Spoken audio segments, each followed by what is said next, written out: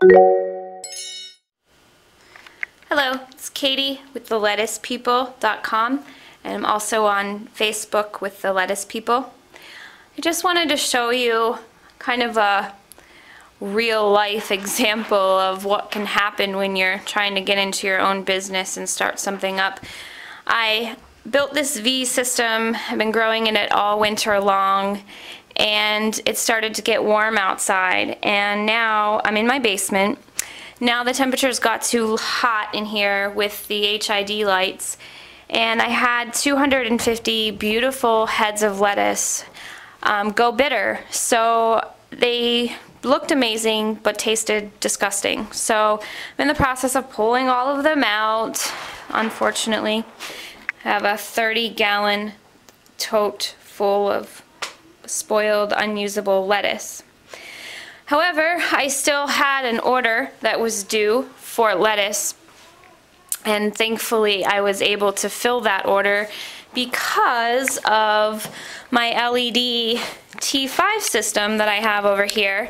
It didn't get too hot and the lettuce tasted amazing, and it actually had grown fast and had caught up to the lettuce in the V system, and there was like a 9-day period in between plantings. So these plants were 10 days younger, but they were larger, tasted amazing. So I'm really happy with what happened with the LED lights. Unfortunately, I hadn't got a chance to lower them, so even with them being too high, I still got 48 heads that were completely usable, delicious, and large. So I'm really happy with that, but I'm going to do a rebuild. I'm going to lower these LED lights. I'm going to put the T5s on the bottom because the T5s just need more space, unfortunately, than the LEDs do, just because of heat and the way that the light distribution comes out of the 6-bulb fixture. So yeah, I'm going to go ahead and do those redesigns and get you another video out as soon as they're ready for harvest, and I'll do a comparison again with the cost of running the LEDs compared to the cost of running the T5s, and then do a complete weigh-in. And I'm going to also change up the varieties a little bit. I'm not going to grow the Butter Crunch anymore. I'm just not happy with the way that it did, and I feel like I just don't want to produce another inferior product this time around.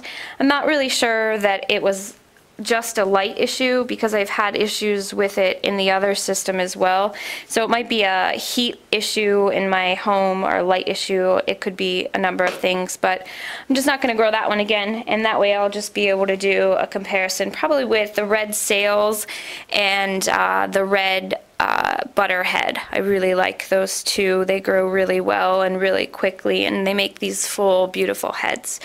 Okay, more updates to come. Thanks for watching. Check us out on Facebook, The Lettuce People. Subscribe, or we have thelettucepeople.com as well. Thank you.